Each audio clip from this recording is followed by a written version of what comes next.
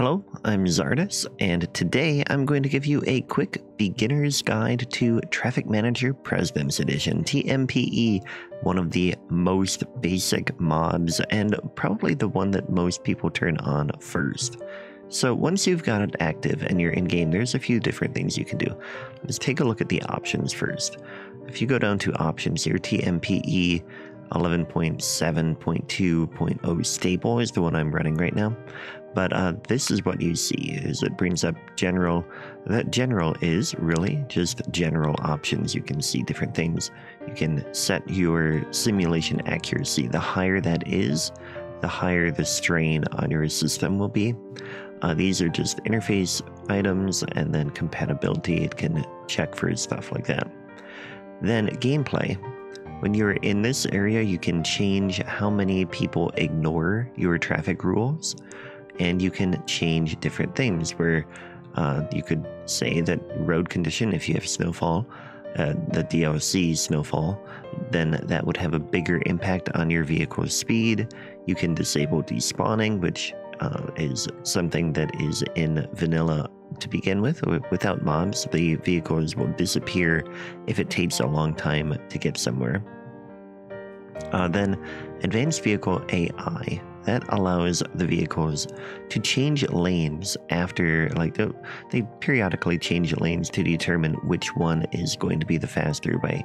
Without the mod, the vehicle will choose its lane a long time earlier in its driving setup. Then parking AI, you can have it be more realistic parking. That can lead to a lot of traffic as vehicles may be driving around your city looking for parking. You can see the impact of that in my St. Clair's series, where there wasn't enough parking on one side of the city, and so there's a lot of circling around. Public transit, you can do a few different things there too. Policies, there's very many policies that you can set that can change how it works. You can take a look at all of these on your own. This is, again, a beginner's guide. Overlays, these are just things that can really show different things. Like if you put on junction restrictions, then it should be showing me the overlays there, but it isn't. So we're going to move out from that. But anyway, those are things that happen there. And then maintenance, you can periodically come in to reset stuck sims and vehicles, and that will just remove any sim or vehicle that was trying to find where it was going and it lost its path. That might slow down your simulation. So that could be a good way to kind of make sure that things are running smoothly, is to do that every once in a while. Then let's look at the different things you can do. So it comes with this icon here. It may start up in the corner here. That's where I think it begins, and you can click and drag it to wherever you want. But let's go ahead and open it up and move.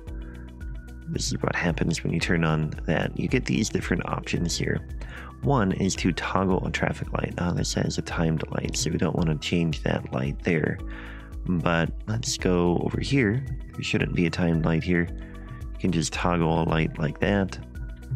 And if you're wondering what road I'm using, that I should have a link to it in the description below. Timed lights, I'll show you how to do a timed light in a moment. And then manual traffic lights, you can come in here and control the traffic on your own. This is a lane connector. So say you want to tell this lane to be a turn lane, you can do that. Now vehicles in here can only turn left, or if you want them to go all the way over to the right, they will do that. So like here, watch there. Now that those vehicles are going over there because we've connected that lane, so you can control which lanes go where. This one is lane arrows. It can, if you do a control click, it will turn some lanes into turn lanes. It's kind of a fast way of doing lane connector. Lane connector gives you a little bit more control, and arrows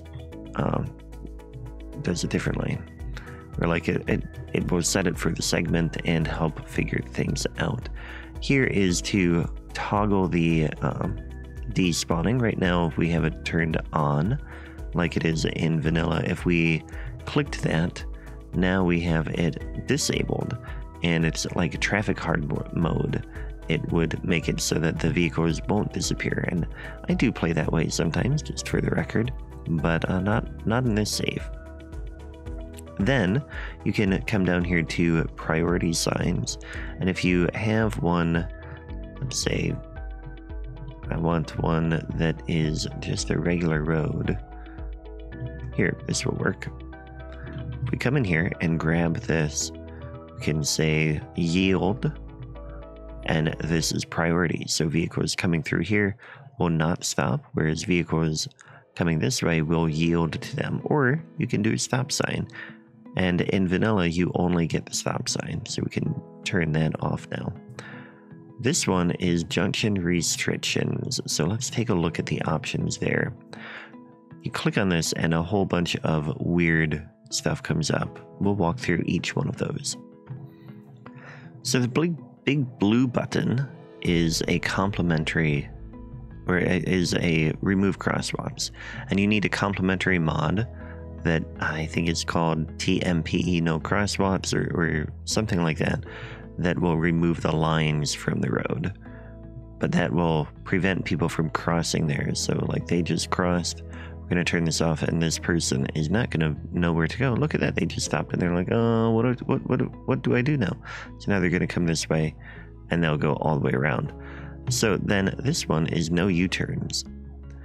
So you can have it set that way, and it will not allow anybody to make a U-turn at the intersection, or you can turn it on and allow U-turns.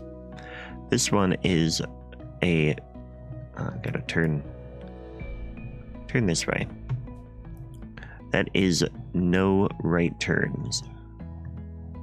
So it would make it so that they cannot turn right, I believe. Although they do seem to, I mean, they can't. So okay, I'll admit, I'm not really sure what that one is for. But this one is a key one. This one here, not that one, this will allow people to enter your junction without looking to make sure that the vehicle in front of them is gone. So where that comes in handy is actually somewhere like at the end of a highway, like down here. Without it, where did I put that icon? There we go. Without it, if you come in here, they might stop. Vehicles might come down here and they might stop, especially if there's vehicles in front of them. It also comes in handy at roundabouts. Then you can also do this, which prevents them from changing lanes in the intersection. So those are the different options you have there. This one here is to change the speed limit. So you can click on a segment, you can change this for the segment, you can change it for individual lanes, you can change it for default per road type, and you can switch here from kilometers to miles per hour. This is a American build, so it probably should be set to miles per hour, but then you can come in here and select the specific number that you want, and you could say like 90 miles per hour, so then they will go very fast through there, or you could do 5 miles per hour, and then they'll go very, very slow.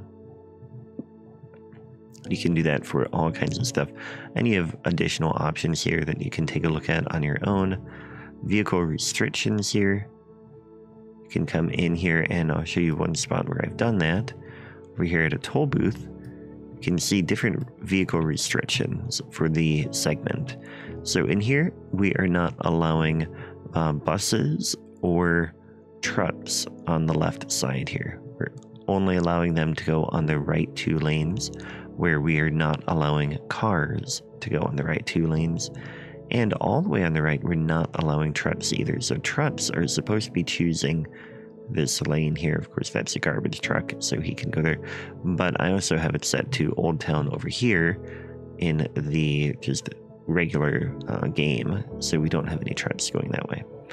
But that is one thing you can do there. You can also turn off parking.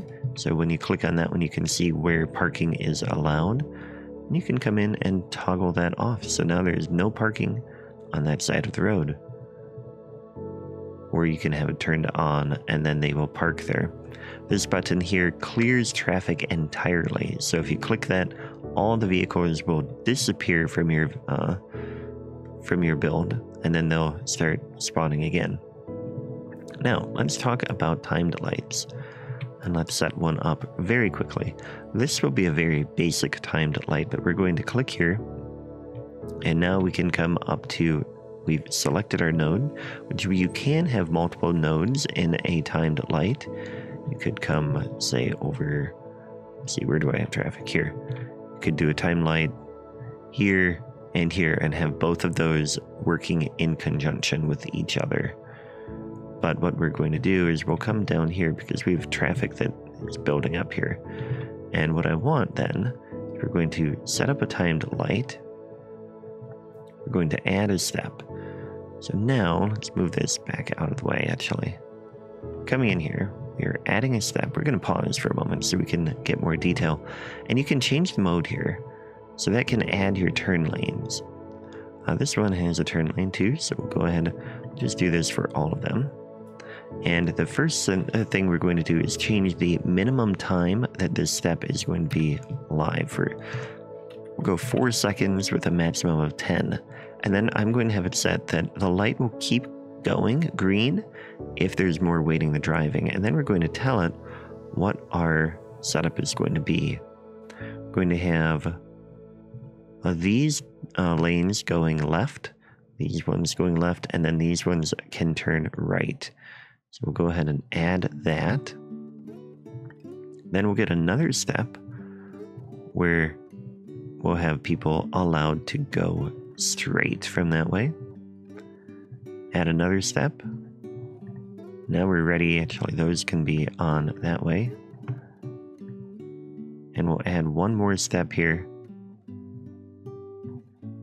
which will be straight for that way, actually. Yeah, like that. And then we're going to do, okay, one more. I lied.